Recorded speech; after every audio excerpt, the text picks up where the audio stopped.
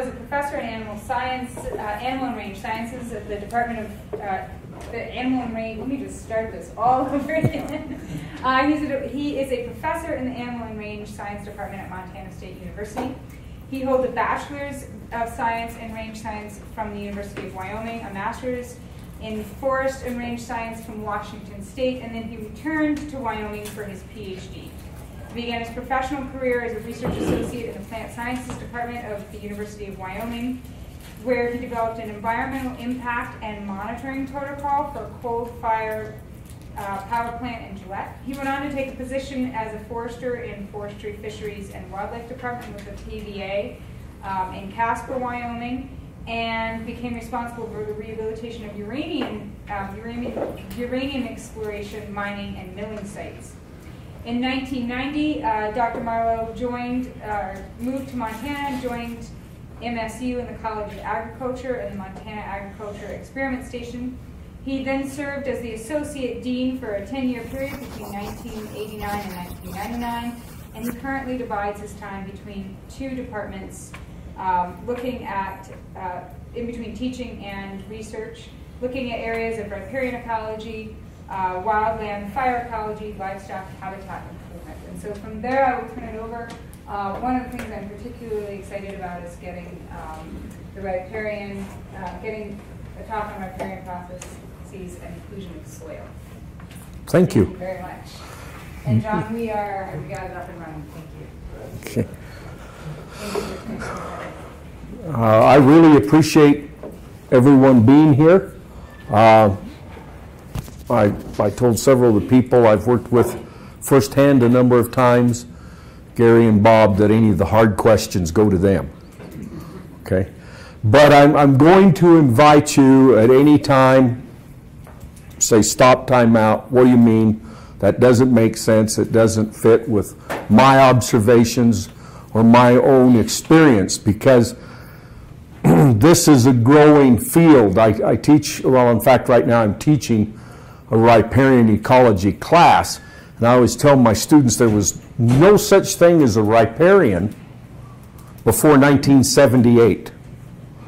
Unless you were in law, you didn't know what a riparian was, or those of you who are chronologically gifted like me and remember the Olympia beer and its artesians, you know, the riparian was the uncle to the artesians. So we're still continuing to grow. We're still trying to figure out which direction do I punch this.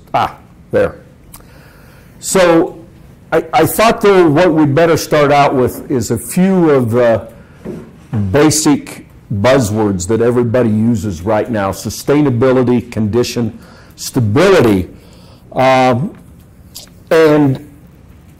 that drives a lot of the policy, which in turn drives the way we try to manage riparian areas. And I think, and I'm going to try to submit to you as we go through, that much of this is actually based on our attitudes. And stability is my favorite example of it. And stability has to be applied to riparian processes in a much different concept than I think the general public would really feel comfortable with. Again, don't try to read through all of this. What I've done is I've gone in and put in highlights that we want to come back to. For example, the general definition of sustainability rests on the capacity of that area, that biosphere, to produce needs, services for the present and future generations. That's just a sexy term. A long time ago, when I first learned it, that word was conservation, but still the same thing, the capacity to meet needs. And what I want to emphasize as I talk about this is the measures then of sustainability are actually the products we want.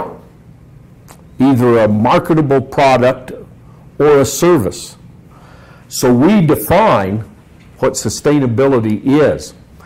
And in particular, we're going to define it in a way that it rolls out through several generations. Stability, we're going to come back to this. We have time in it. Structure and function of a healthy system. Structure and function, I'm going to submit to you, are what really define or bracket capacity. If we talk about having a sustainable system, we have to look at the structure and function of that system in order to realize its capacity, in order to protect its capacity. And those of you like Bob Leinard that have worked with me for a number of years in riparian areas, process and function, properly functioning. Key words. The last one I want to talk about is ecological condition. It's those physical, chemical, and biological characteristics that define this biosphere, that has a capacity to be stable, to provide the goods and services we wanted. But I put another word in there, state. And I think it's important as we talk about it today that most of the measures we make of an ecosystem are really just a point in time. And then we're trying to draw inferences from that point in time. And riparian areas really give us a challenge to try to use a point in time. So to roll them all together, sustainability, stability, and condition, foundational to what we're talking about. This is about the best map I could come up with. And I should have got a hold of somebody over here, because what I'm trying to show right here is the Pliocene or pre-Pleistocene drainage of the Yellowstone and Missouri rivers. And this always just messes my students' minds up terrible when I tell them that all of these big rivers in Montana, except the Clark Fork, actually drained into the Hudson Bay, not into the Atlantic. And so I tell them, so what riparian condition, what stability measure do we want to use? This one, when the rivers all flowed north into the Hudson Bay, or the more recent one, that now the rivers are still resetting themselves into a new drainage. And that really starts giving us a challenge with our time estimate over what period of time do we want to talk about this. What period of time do we expect to see these goods and services portrayed? This is an endpoint. How many of you have ever been in a circumstance where you've heard before Europeans were here, before European contact, all of this happened? That's a standard for determining ecological condition. The point I'm going to try to make today is that that might be too narrow in time for us to really take advantage of.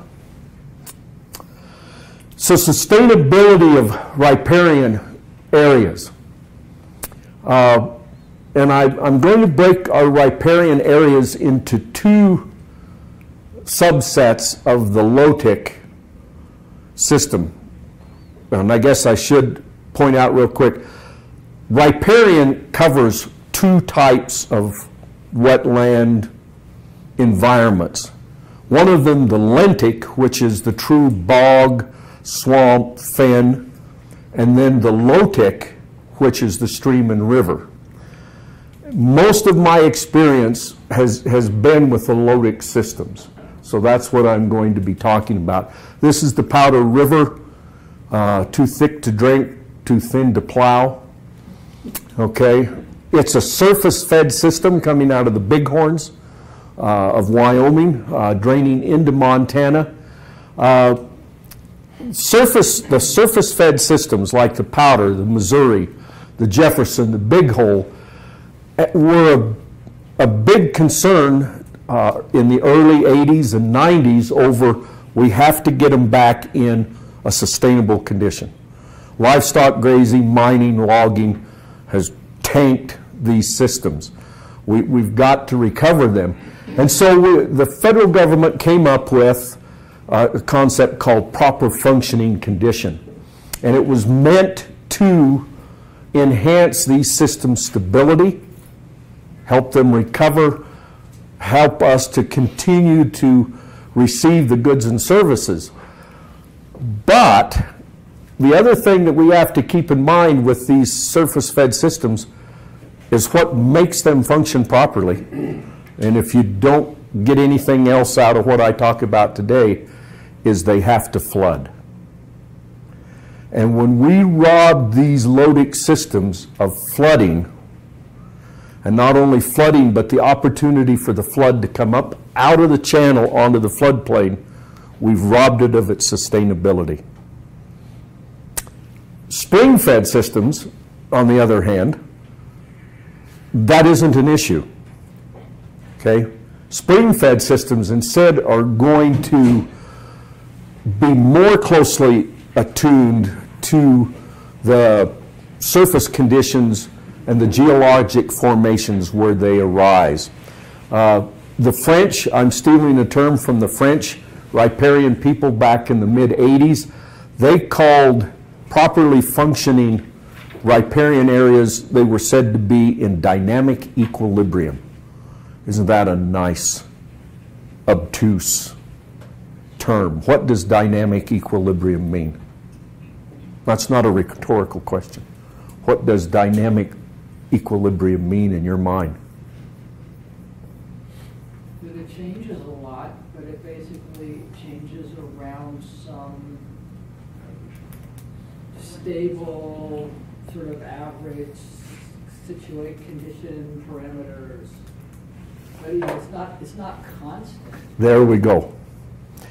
It's not constant, and I appreciate that. See, it's safe to ask me questions and make comments. I didn't go, wah, wrong. Okay? But that's exactly right. There are these great fluctuations in these systems, but those fluctuations seem to stay within a certain set of bounds, that then they deflect back into a new pattern. And certainly these riparian systems are that way. For example, this great big sandbar. Okay? Some would look at that and say, oh my gosh, we've got to stop the logging, we've got to stop the grazing. Look at all the sediment that's being dumped into this river. And I look at it and say, no, this is part of the dynamic equilibrium. It's building a new floodplain, a new nursery bar for cottonwoods and willows. Because if you look at the old floodplain in the background, it's already past its prime as a riparian area, now moving into upland. That's part of that equilibrium, back and forth. We can talk about spring-fed systems, but I'm going to stay again more with the Lodic. This is the Jefferson River across the hill from us. You look at that photograph, bad. Should we track the landowners down, cut all their fingers off for causing that to happen to a stream system? I'll move for you. Sorry. Is that bad? Good fishing hole there. Yeah. I would submit to you this large woody debris, as Bob pointed out, there's a good fishing hole right there. We need that material in that channel because that creates some of the habitat features for our microinvertebrates and our fish. It also supplies some barrier to keep that bank from eroding away. And most importantly, what you notice with that big root wad is it's creating now a point for that sediment to build up against. And so we have a new bar being formed. In the late 60s, early 70s, in the coastal ranges of Oregon and Washington, people looked at that after they went through with all the clear-cut logging, and all the logging debris was in the channels. And they said, my gosh, the only way we're going to save the salmon and the steelhead is to pull that all out. So a lot of my colleagues got summer jobs. They were more ambitious than me, working for the Forest Service, pulling that material out of the streams and rivers. And guess what they found out by the early 1980s? They'd screwed up their fish habitat by removing it. So then my students got hired by the Forest Service to go out and put the logs back in. But Flooding is the driving force, and we really have to look at it, particularly now in the face of climate change, very closely. The timing of the runoff. When are the peak stages coming out? That's important. Of course, the volume, that's what everybody talks about, but so too is the duration of how long that flood lasts. Why? Why would you suppose how long that flood lasts is important to a riparian system? It's real mechanical. The bigger the flood, the longer the flood, the more gravel and cobble that's deposited. Short floods with very low stages only deposit silt and clay. So if we want these gravels and cobbles that become the reds for our trout species, we need a big flood of long duration. Groundwater recharge, the phreatic and hyporheic recharge patterns that we're going to talk about are going to become very, very important, folks, because all of the climate change models indicate that starting roughly in September, but certainly geared up by October and into February, many of our small streams have the potential of going dry. Why? No recharge. Until I really started getting into this, I never appreciated snow. And my wife beats me for saying that, but I really appreciate snow because it's the ultimate recharge. It goes away very, very slowly and allows that water into the ground. If we lose that recharge capacity, we're going to have streams that are no longer perennial. Luna Leopold pointed out in the late 70s, early 80s, that you can go through the entire continental United States, measure the cross sections of streams and rivers, and effectively predict the size of the basin that stream is draining. Because those streams, from the little first order stream clear up to the Missouri River, if it isn't dammed, adapt a cross section that will transport the 2-year flood event. And the 2-year flood event is the most common flood event. And that's the size of the channel, so it can convey that.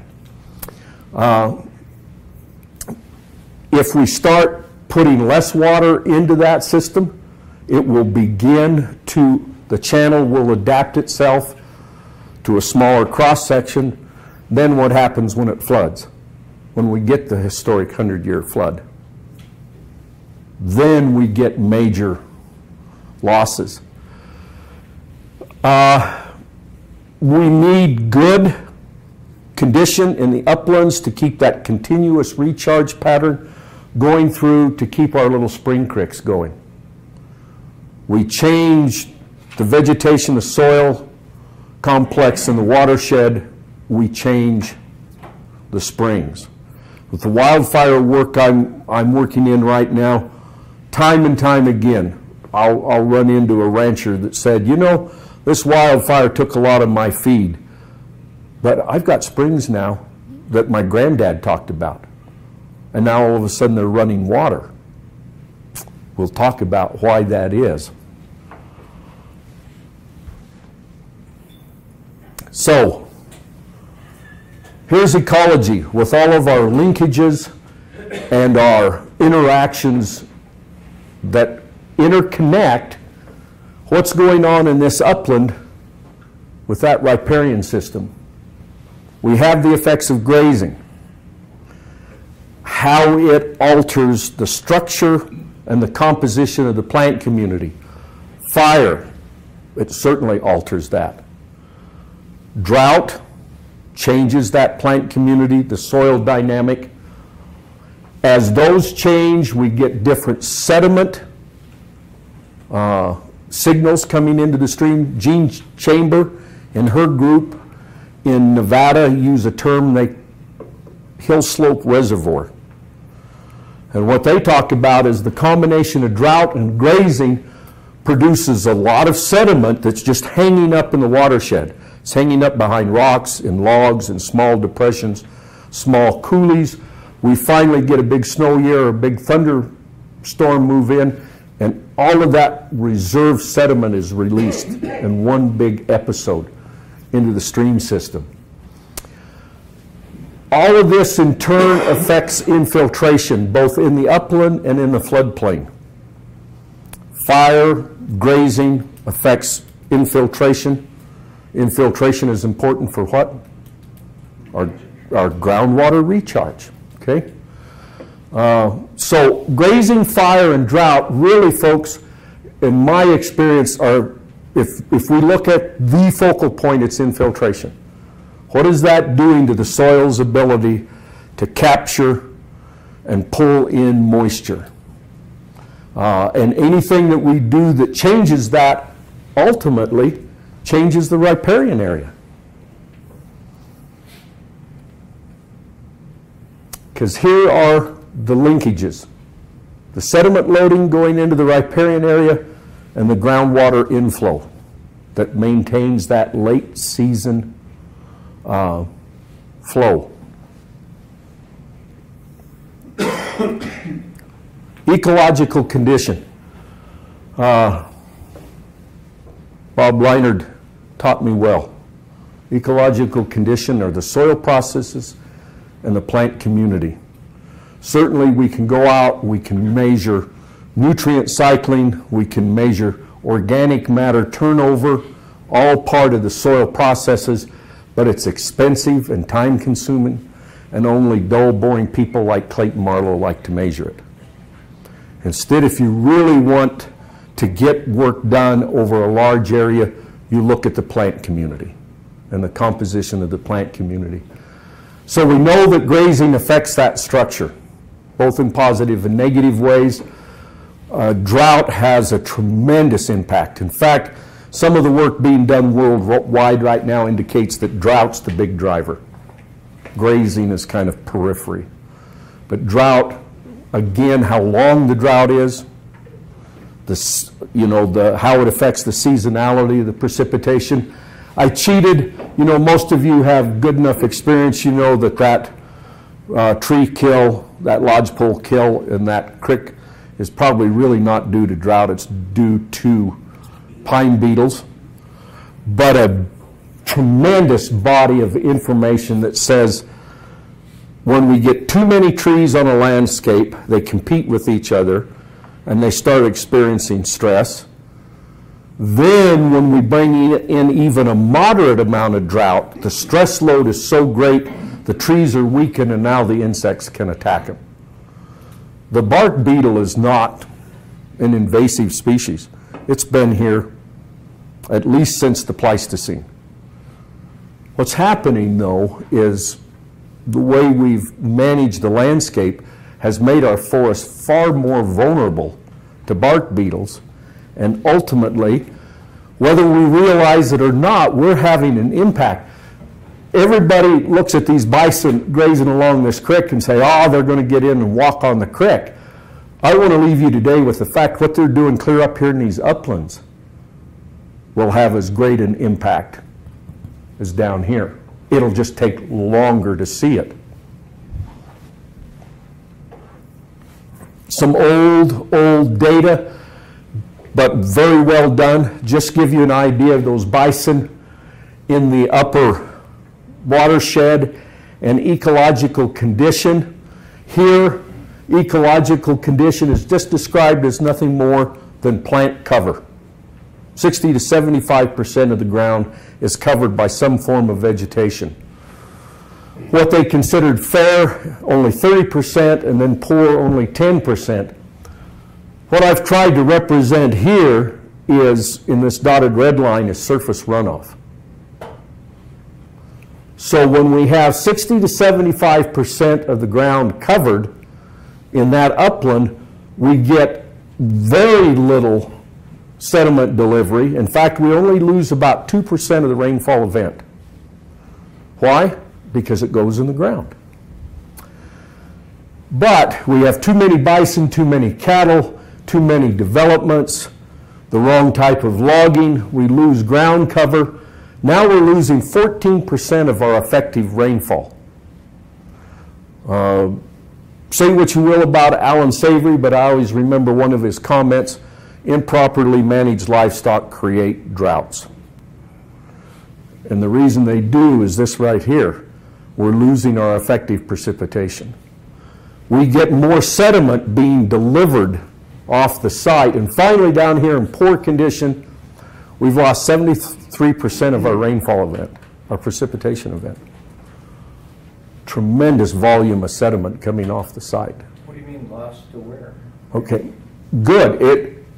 It runs down the creek, takes all that sediment with it, and on down valley. It leaves the watershed. Thank you for asking. More runoff. Yeah, this is surface runoff. Thank you very much for bringing that up. It's leaving as surface runoff rather than going in as infiltration. Because here, because the vegetation is capturing and holding it, it's going in the ground. Here, there's nothing to capture and hold it, so it's leaving. Somebody downriver from us is getting the benefit of the water and the sediment. Clayton? Yes, sir. Might be important to point out here that not every ecological range science would have capacity for 75% cover. Get on the shallower soil, steeper slope, and so forth. 50 might be the best you could ever expect in that particular location. Excellent point. Thank you, Bob, for bringing it up. In fact, when we get up in the Missouri River breaks, if you can get 10% on some of those sites, you're lucky. So I am overgeneralizing. So thank you for bringing that up. But in a minute, I'm going to come back and tell you, talk about being confusing and hypocritical. I'm going to tell you that this isn't so bad in some cases for our riparian processes.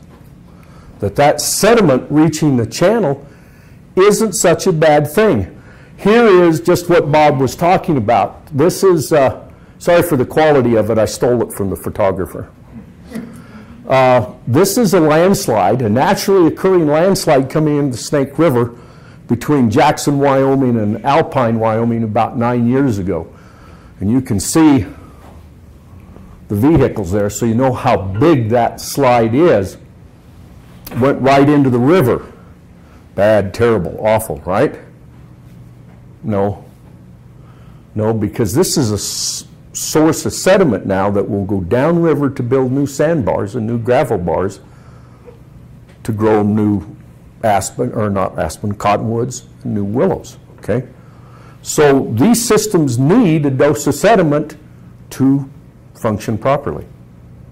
In fact, one of our biggest problems with our dams in the United States is we rob the river of its sediment load that it needs. And I've heard hydrologists and engineers say clean water is hungry water. The physics of moving water requires it to pick up a load of sediment to do what? To slow it down. To decrease its erosive nature. And if we don't have sediment delivery, then we have an unhealthy, a non-functioning system.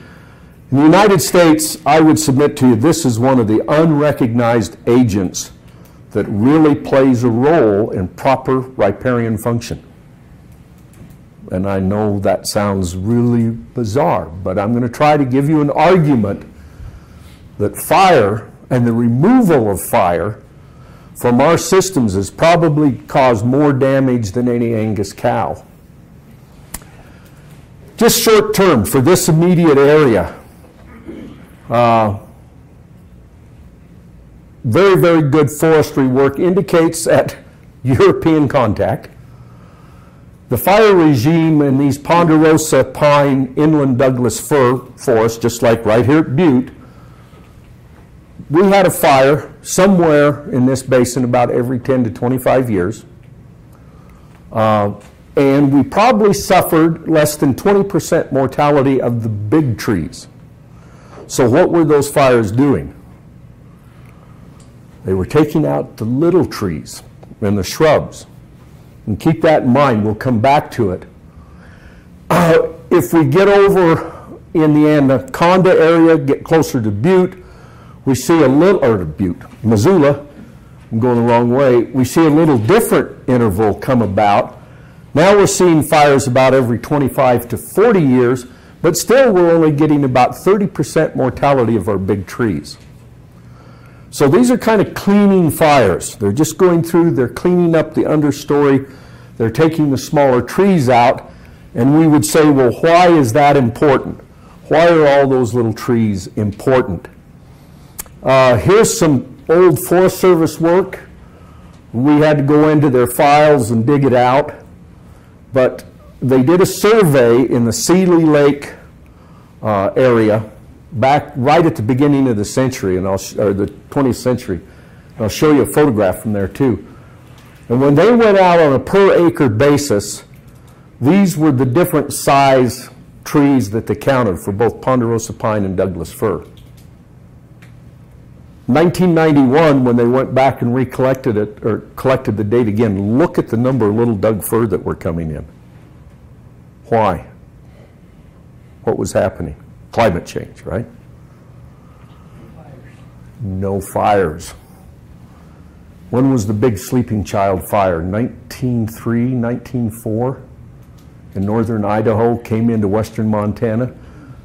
So this is after those fires went through. So we know conifer density is increasing, and it's increasing because of this communist plot. It's supposed to be a joke. The United States became incredibly effective with this single campaign to change ecological thought in the United States. We went from accepting fire as part of the ecosystem to fire being terrible, something that had to be suppressed. And I think really to our undoing. Here's an example. 1909, in this same area while they were making the survey, this is just north and east of Seeley Lake. If any of you have been up there, it's hard to imagine that scene. But look at the size. These are big western larch, some Doug fir and lodgepole. That great big larch that fellow's standing by, and I can't blow the photographs up very well, but there's a fellow sitting on his horse in the background and another horse further back, so you know how big these trees are. They marked that big tree and it became a photo point. So 1938, what do you see happening? Yeah, 1909, Anaconda is just going into this area to begin their logging program to supply mine timbers to Butte. This is a natural forest scape. 1958, same site, there's our big tree. 1979, there's our big tree. Okay? All of these little trees have come in, have filled this area in because fire is bad.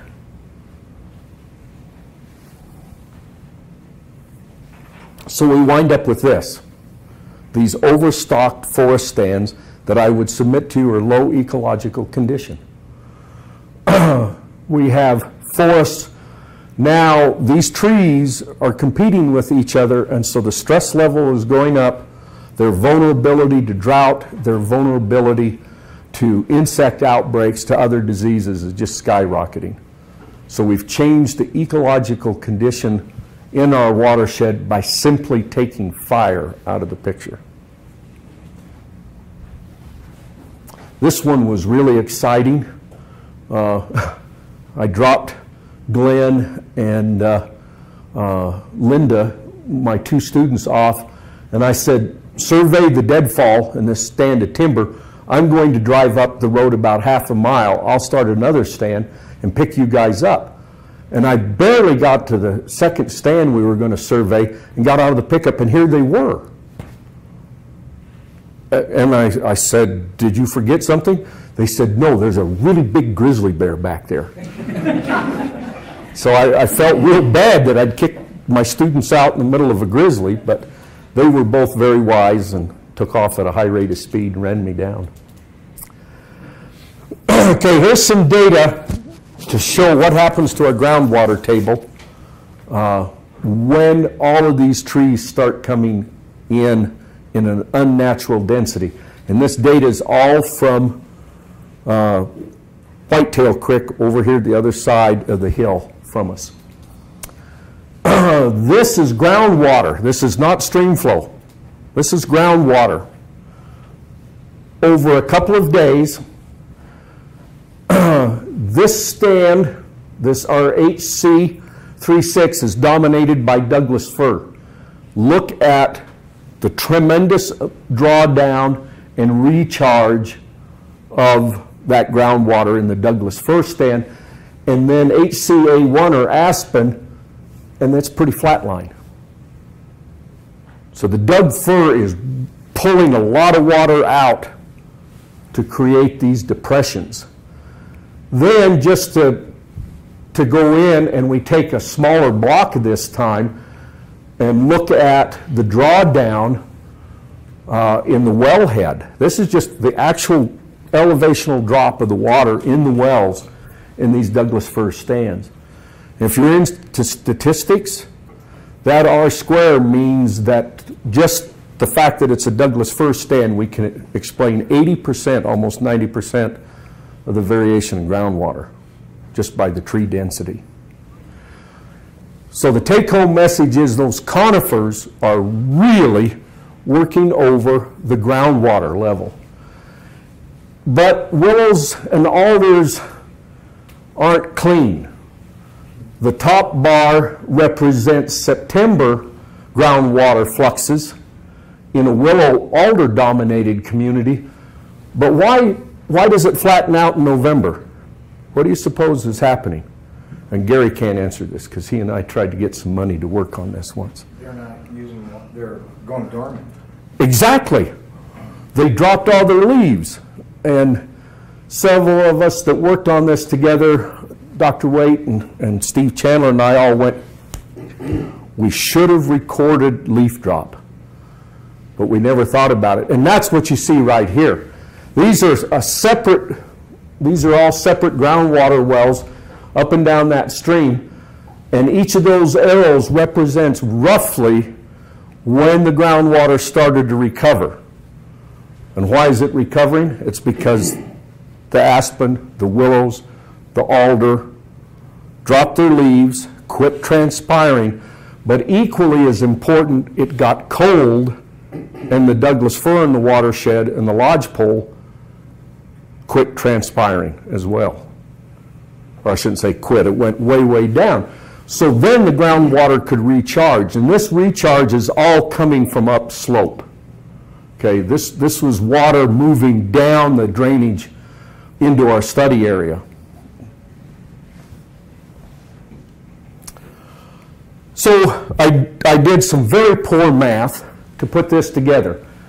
So average age in there, less than a half a meter, those were all the little saplings.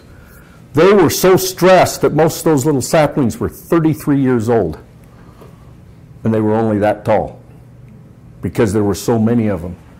Then we went to the next height class, and they were 53 years old. They weren't doing much better either. And then the great big mama trees, you know, fence post and bigger, 61. So my gallons per day was work done at your sister institution, the University of Montana, where they actually went in and measured transpiration off of these trees. So the little bitty ones make 6 gallons, 18 gallons, 26 gallons. Tree density, that's the number of trees per acre in that size class.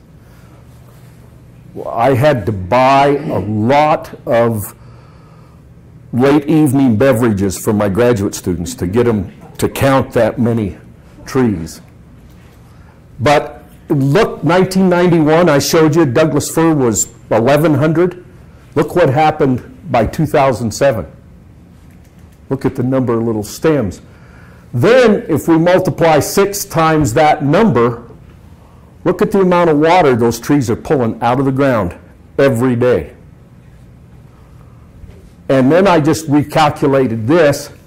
If I'm going to cut 1 ton of alfalfa, my colleagues in Extension will tell me that's a waste of time and effort to only cut 1 ton. But just so I could make the math work, it takes about 136,000 gallons of water to raise a ton of alfalfa. Okay, just give you an idea. This is what those trees are pulling out of the ground per day. It took me about 30 or 40 days to raise that alfalfa. So it's hard for me to even get my hand around, even though I've measured this, to drive by a watershed and comprehend the volume of water that's being pulled out of the ground by these trees. So they pump that water out of the ground. There's nothing left to recharge. And so this is the way our streams start looking. Here's the flow clear down here, where it used to be like this. This is a series of springs up by Marysville, up there in the Helena area in the Lewis and Clark. A good example of phreatic groundwater supply.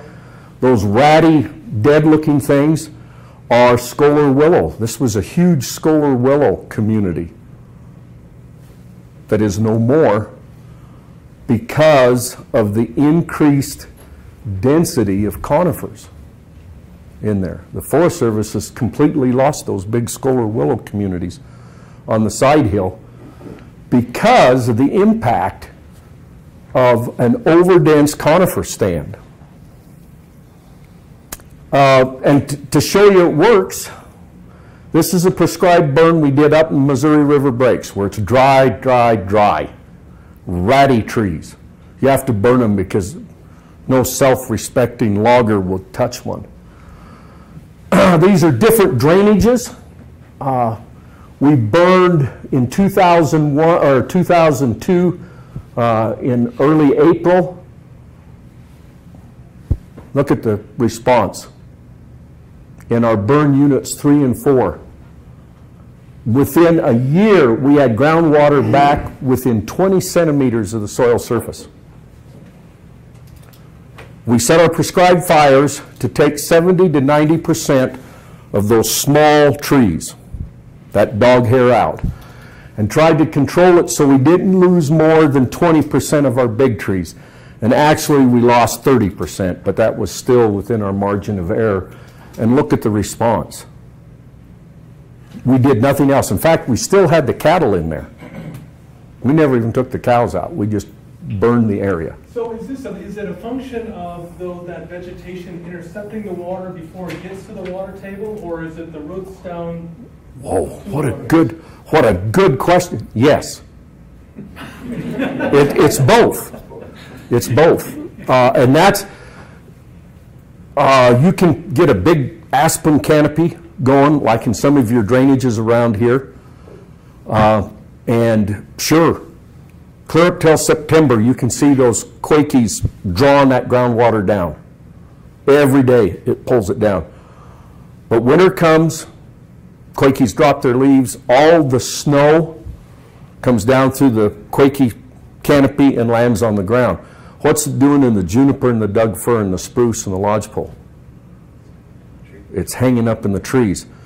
We lose about 12 to 14% of the snowfall to sublimation in those conifer stands. So it was both. We reduced the draw through transpiration, and we increased the amount of snow making it to the ground. But we discovered that there is a threshold. You know, nature never allows us to have an easy lunch. Okay, because just as soon as I published that data, I had the Montana Department of Natural Resources from Billings eastward calling me and telling me that I had to get over there to correct my mistake because all the ranchers in the Ashland area were trying to burn all of the private land. So I had to go over and I said, no, look, there's a threshold. If you've got about 270 trees per hectare, don't bother with it. You're okay. You're not causing a negative impact. But when you get up to 2,000, now we're getting to the point we've got problems. What we found over in Little Whitetail, when we burned that area, we had about 700 to 500 stems per acre, virtually no groundwater response.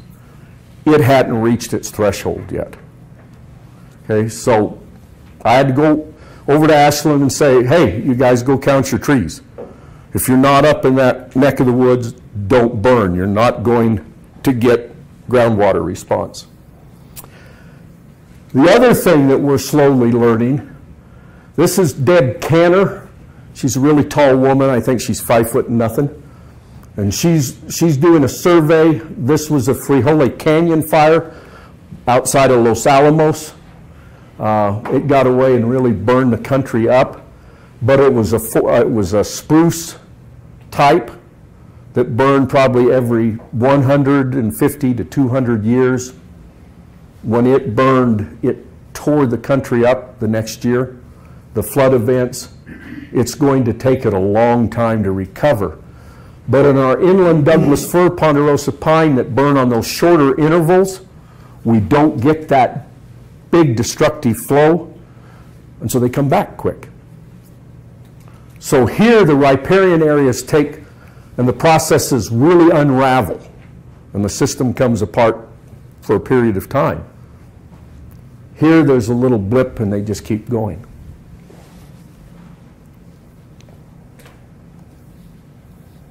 Two to 3 year recovery in these inland Douglas fir. What about our smaller evergreens though? Sagebrush. When I say evergreen, most people don't think about sagebrush, but it's pretty close to being an evergreen. So is it robbing us of water as well? And I realize in the day of sage chickens, this is, I'm speaking blasphemy to talk about controlling sagebrush. Here's the fire rotation in sagebrush though.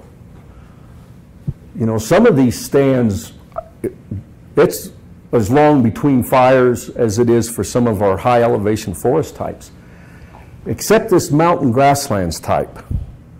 This is mountain big sagebrush, but mixed with a lot of grass. And look at its fire return interval. And in fact, when we burned over here at Whitetail, Fish, Wildlife, and Parks said, well, we're going to let you do it, but you're going to ruin all of our mule deer and elk winter browse. 2 years, 3 years time, we had beautiful little mountain sagebrush this big. Bob? Did you have to measure canopy cover, or how did you get your different densities on the sagebrush? Are they similar canopy cover percentages? Or? Let me go to the next slide.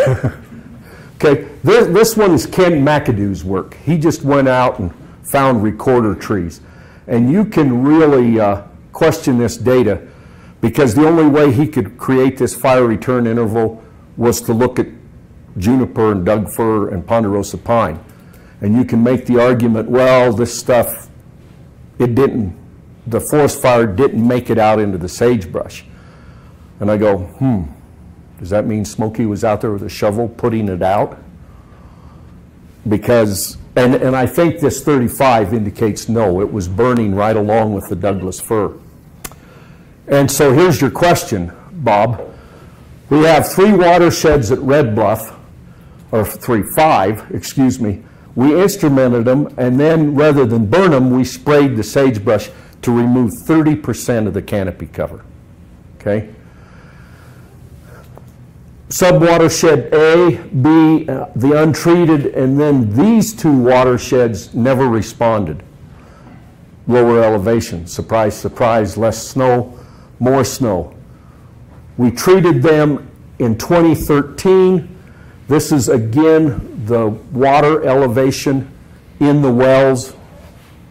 Look what happens when we treat and take 30% of the sagebrush cover out. We get increased groundwater. So the sagebrush is having an impact.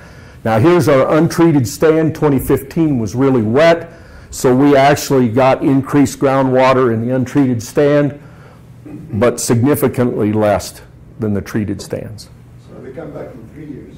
Yeah, roughly about 3 years. And let me back up, because some of my colleagues will not let me in my office tomorrow if I don't say this. I'm going to keep emphasizing this is mountain big sagebrush. If I treat Wyoming or low sagebrush the same way, I've nuked the area. It will be 300, 400, 500 years before that sagebrush comes back. So we will have an impact on the elk and the deer and the sage grouse. Mountain big sagebrush, at least around Butte, is Butte tough. You burn it, it comes back. Say, Clayton, Yes, sir. you've had several graphs that show the response of the groundwater table, but do you know the porosity or the yield of those wells? So when you're comparing one to the other, it's kind of an important thing. It is, and I don't have somebody smart like you. So no, I can't tell you that. All I can tell you is the Red Bluff, it should be very porous because it's that old Archean granite. It's all sandy loams, gravelly loams. Yes. The Whitetail Creek was really confused. It depends on where in the creek. We even found Mazama ash over there. So we had the grass, the broken buried sands and gravels, and then up on the Missouri River breaks, it was just gumbo clay. So my limited understanding in that, these respond more quickly. The Missouri breaks respond more slowly. Are the aspects different on that? Oh, you bet. Yeah. Yeah, and this is again, I go out and I lay these out and I go, oh, that was dumb. This is an east-facing aspect, this is a south-facing. Those three are north, so that's why I'm showing those three. North-facing, the snow comes off slower. In fact, I could take you out here right now and there's no snow in that coulee this time of year. And this side of this coulee, there's probably a 14-foot deep drift, but this side of the coulee, it's bare and the deer are browsing. These three, it's 14 feet deep because of the wind blow and nothing's in there. So I learned aspect is important. This is some work that was done in this area by Carl Wambolt and some of his graduate students. All I'm trying to point out here is as Douglas fir canopy cover declines, mountain big sagebrush cover increases. Here's the general rule of thumb, Bob, back to your comment.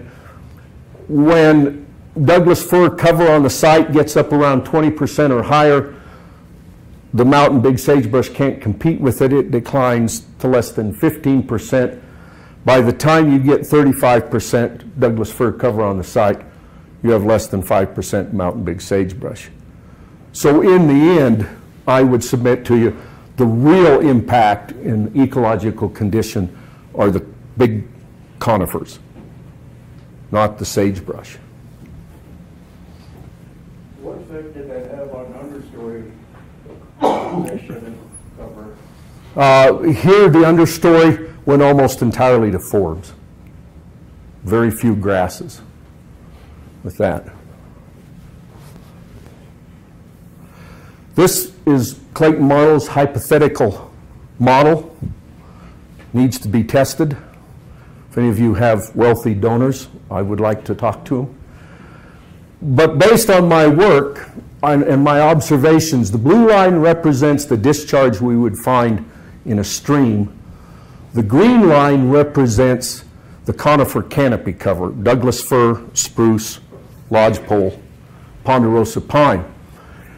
So we initiate fire, the canopy collapses. This is that post or that fire return interval. The canopy comes back. What happens to our stream flow? The stream flow declines. So these streams and rivers in western Montana go through a dynamic equilibrium. Okay? The forest burns off. They get a lot of water coming down the channel. The forest recovers. It depresses the water flow. So these are the margins that these systems work through. So as conifer density increases in the watershed, we elevate our transpiration losses, plus our canopy interception. Surface and groundwater recharge decline, and our riparian footprint, the size of the riparian area, narrows. Now it's easier for cattle, bison, and elk to impact the riparian area. But lower surface flow also means that there's less sediment being delivered to the channel. So what happens to bank recovery and nursery bars? That's why I have the question marks. Those systems have to have a sediment pulse to rebuild banks, to create new willows, to invite the beaver in. So, the sustainability, the argument I'd like to present to you today, the sustainability of our ecological services means that we have to put our upland natural processes back into play. And that's what this BLM firefighter is doing. He's not putting the fire out, he's causing the fire. Or we're going to have to find reasonable surrogates, selective logging, targeted livestock grazing, to again open these communities up, let them fluctuate. And that really requires, and why I appreciate you folks being here, is it requires a new look at nature. We have to understand that in our lifetime, we may not see a certain plant community, a certain ecological characteristic, because it isn't time for it yet. We have a hard time getting selective logging in on the Gallatin front because the homeowners on the south side of Bozeman don't want to look at an open forest. Okay, well, you're not going to have any water in a while. And our ecosystem stability doesn't mean that that landscape doesn't change. Okay? It's going to change. And I would submit our job is to learn to live within those changes and to accept those changes. Because our rivers, our fisheries, our ecological services aren't going to be sustainable if we don't accept it. Oops. So thank you folks for listening to me, and do you have any questions?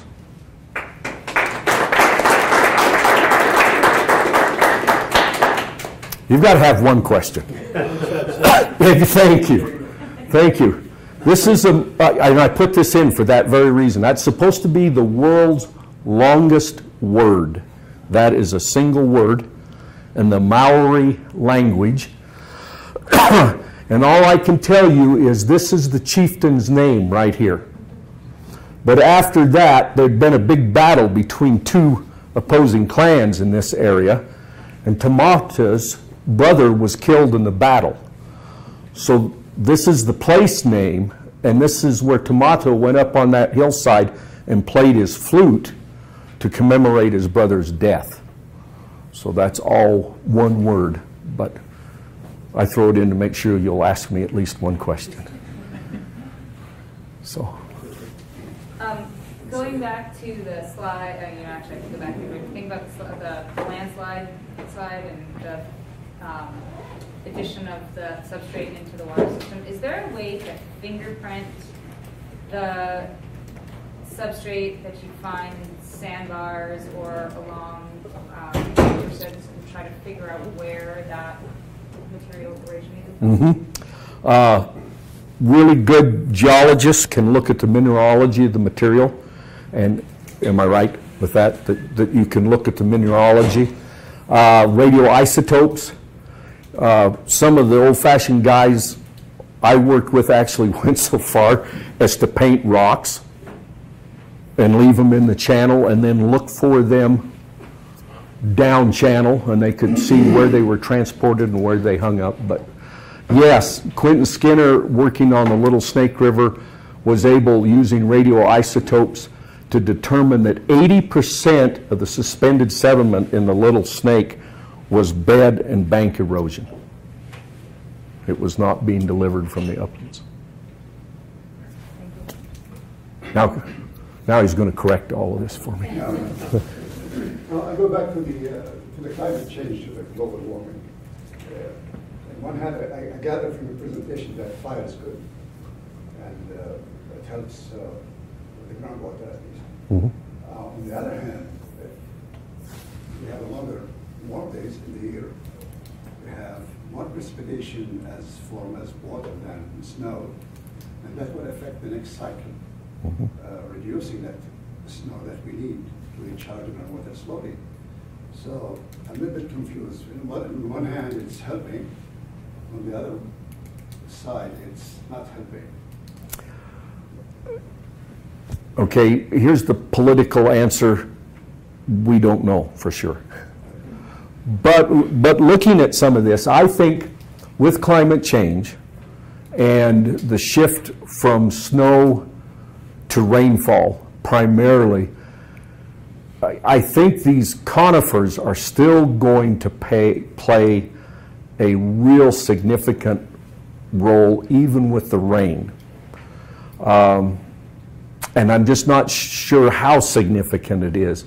But I know some of the people I've worked with in Washington State, and again, it's just amazing what you can get a graduate student to do. They actually measured the amount of rainfall captured in the canopy of some of those big coastal Douglas fir. And after a week-long winter front came in and rained, just under 5 tons of water in the canopy of one of those big trees. Now the question then becomes is, does that evaporate away, or does it turn into stem flow and come down the branches and trunks to rehydrate the land at the base of the tree? And that's what we don't know. That's what we're unsure about on that. But for right now, based on that amount of work and some of the early range hydrology work, the canopy interception even of rainfall is significant. Good question. Just curious, how did you determine your ET, of the Douglas fir? Like what method did you use? Yeah, I'm going to blame it all on UM. I just took their data. So I'd have to go back and look at her dissertation. But she had done it, and I think she actually did it with some of the little pyrometers. And she climbed up in the tree and clipped them on, and then measured that, and then extrapolated to the size of the canopy. Is that pyrometer like a sat flow meter or something? Well, this was the granddad to the sat flow meter. It's just a little box with a series of humidity cells in it, and it's plexiglass, so it's clear. And she'd just clamp it over a terminal end to some branches with the needles in there. And then she had a temperature gauge in it, and then ran it down to her meter box, and she could record as those needles transpired and increased the humidity in there, yet decreased the resistance, and she got her measures that way. But yeah, they went to sat flow meters after probably about 15 years after that to get a more accurate measure. Good question. So what do you think the impact of the big fires that we've had just in the last year are going to have? What are we going to see in the rivers? We're going to see a lot of sediment, a lot of phosphorus, a lot of nitrogen, potential eutrophication in some of the backwater areas.